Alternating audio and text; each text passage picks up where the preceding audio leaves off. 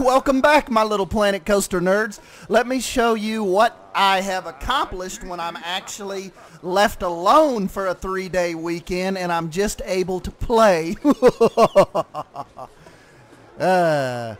Let's see. Continuing down Depot Street here. I believe the last update you may have seen from me was we finished up with Calhoun's here and rounded the corner to go across this bridge into Depot Street where the train station and all that stuff is. And we started out, I started with Craftsman's Valley, kind of like a Dollywood-esque type area where I've got a blacksmith in here and the little guests and stuff, they can walk by and watch and look and see what the craftsmen and stuff are making. Got a little bit of restaurant here, information booth shut down. Got the wood carving area. I've got the pottery guild over here. So yeah, the little guests can kind of just walk by and check all that stuff out. Needed a filler spot over here where the Connie Express kind of makes a wrap around back into the station. So I kind of use this area as just like a little management, you know, construction behind back lot kind of area. Got these spare signs and stuff over here, just kind of the management offices and stuff. So no biggie on that. Thunderstruck, I've did a little more, added some more foliage. I like how it turned out.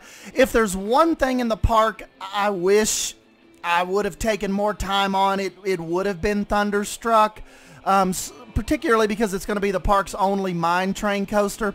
I feel I kind of rushed it a little bit, but you know, I mean, we've got, you know, I've got plenty of time to kind of learn how to do that better, and you know, just get better at that in general. But still, the layout of it, you know, I think it works kind of good sitting over there on the creek. Let's see what else we have. Oh yeah, turning this way.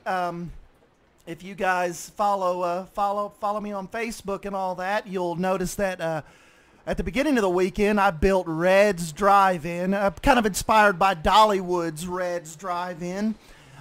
Put that down. It's not actually functioning. There's not a restaurant or anything inside it, so that's purely just a facade. But, you know, theoretically, if you take out this door, you could put in, you know, a Chief Beef or a Cosmic Cow, anything you wanted, and just connect the path to it, and the guests would actually walk up to it. Another thing I started to keep going with the 50s theme here is the Regal 50s style cinema. And another thing I wanted to show you guys, if you haven't seen Mufu T's AT-AT Walker, this is absolutely incredible. I mean, just look at the detail he's put on this thing. It is insane. I love that. So what I did was I had a little Western theme here. Took out the little Western guys and put this, set this up like it was a little Star Wars theme premiere. And what I also did was I put a bathroom back there in the theater, so it would look like the guests, they'll actually go back here and use it, and they'll walk out of there and stuff. So yeah, big shout out to Mufu T for actually putting that on the workshop. And he says he's taking a little break, but he's back now, so hopefully he'll revamp some of his Star Wars stuff now that he's got access to the new pieces. And yeah, I will put a link. I will put a description or a link in the description box down below to that, so maybe you guys can go download that and check that out, because I thought that is pretty epic. Definitely, you know, him and Rudy. This is one of the best Star Wars themes, pieces of scenery I've seen so far. So, but yeah, whoops, on the front porch of Calhoun's here. Sorry. And the next part, I am trying my hand at an RMC coaster, Shine Run. And I put the entrance to this on the workshop as well, and Calhoun's and Red's in the movie theater. I will link all those in the description box below if you guys want to download those and get those into your game. But yes, this is Shine Run. It's kind of like a 1950s style hot rod, moonshine run, kind of like lightning rod almost themed, which would be really cool if we... Sam Denny, if you're out there listening, if we could get a launch hybrid, if we could get a launch RMC, that would be awesome. Because yes, I would make this a launch coaster. But watch Silverette's video of the of his kind of hybrid Planet Coaster College. Check that out if you guys haven't seen that yet. But you know, nothing special here. Just a little RMC, kind of, you know, got some of their trademark elements. I just wanted something for this side of the park over here, and I figured that Shine Run would go perfect in kind of tying the end of the 50s theme over here. I don't know how much more I will extend the 50s theme. I've kind of run out of room over here. I may be able to spin it around and do a couple 50s style buildings right here. But you know, we'll just have to see how it goes. I'm kind of just making this park on the fly.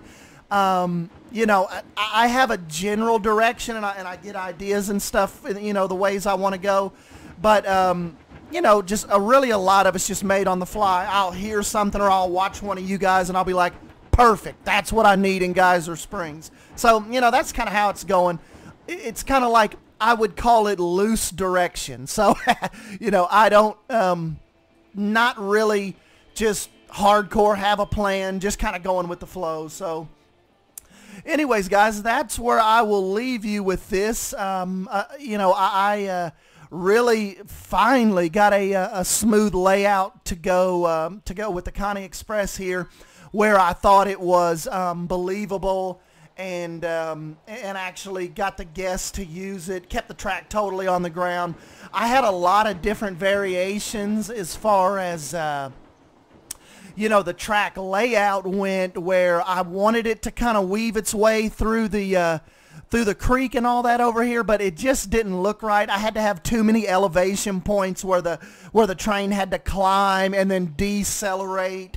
I don't think it would have been really cool if the train could have snaked its way through the actual park, but without actually functioning, you know, railroad crossings and stuff. I think that would have been really hard in a park like this, where so much of it has already been laid out.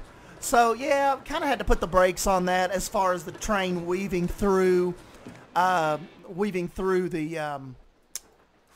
park. But you know, if they get the actual so let's switch to the other train here. It's got some pretty cool shots. Actually, really cool shot here. You'll see. Just listen to the actual. You can hear the engine, and it's just, they did an awesome job on the Connie Express. And I think you will round through here.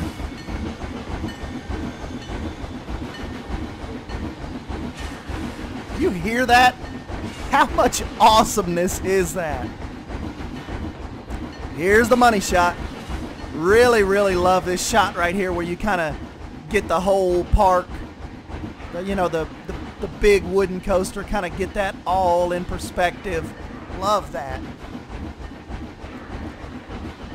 But yeah, guys, anyways, I'll go ahead and hop up out of here, and I just kind of wanted to show you what was going on so far. I've limited the guests to like 1,500, I believe, and that's another thing for you guys. If you're running into problems with your PC and all that lagging, don't forget you can limit the number of guests you have in the park.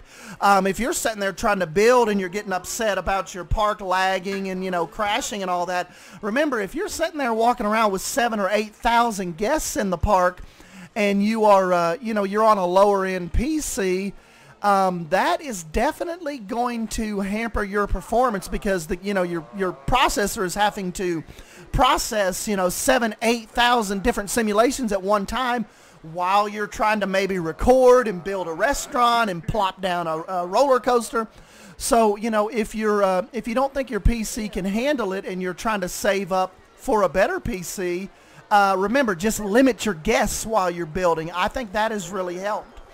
So yeah, you know, limit your guests, because I've got a ton of scenery here, and I'm experiencing, you know, not a whole lot of lag. And yes, you know, I mean, I have a pretty beefy computer, but it's you know, by no means running a Titan X or a, you know, I mean, I built it, you know, on a slight budget. I've probably got maybe $900 in my system. I kind of just bought stuff every few months and kind of built it up to that. So, you know, but I am not experiencing many issues. What we've got a little over 5,465 pieces, which I thought it was going to be a lot more than that, so that's not that bad. 298 buildings, 5 tracked rides, and 3 amusement rides. So, you know, you kind of have to give and take, but yeah, that is pretty much where we're sitting at with Geyser Springs as of this weekend. So thank you guys for stopping by and joining me, and I will catch you guys next time. Thank you.